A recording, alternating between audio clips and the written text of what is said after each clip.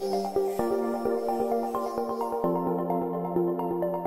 question of what constitutes a protective immune response and what constitutes immunopathology in SARS-CoV-2 is really a central one for understanding both disease pathogenesis and identifying targets for immunomodulatory therapies or other potential therapies.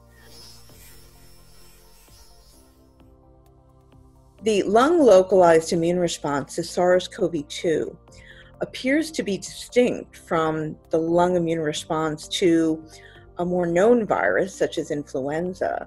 So there appear to be differences in the innate immune response, that early immune response. There appears to be either delayed or dysregulated production of type 1 interferon.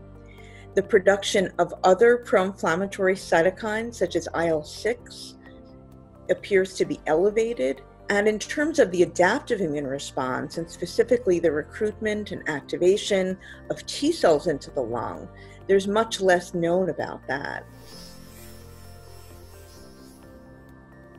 We don't know yet if the immunopathology in the severe illness derives from the overexuberant production of cytokines, for example, in the lung, or is immunopathology due to the cellular infiltrate that comes into the lung, be it neutrophils. There's a lot of neutrophils that come into the lung, monocytes or other innate cells, or is it due to the activation and lung recruitment of T lymphocytes, which can also, while they're protective, can also cause tissue damage and immunopathology by direct killing of virally infected cells and also the production of pro-inflammatory cytokines.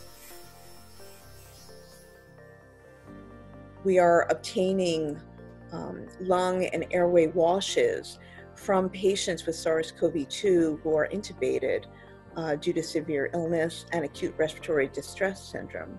And so we are looking at those questions to see whether we can identify whether there are certain changes in the lung, in the types of immune cells that are infiltrating the lung that might correlate with disease severity.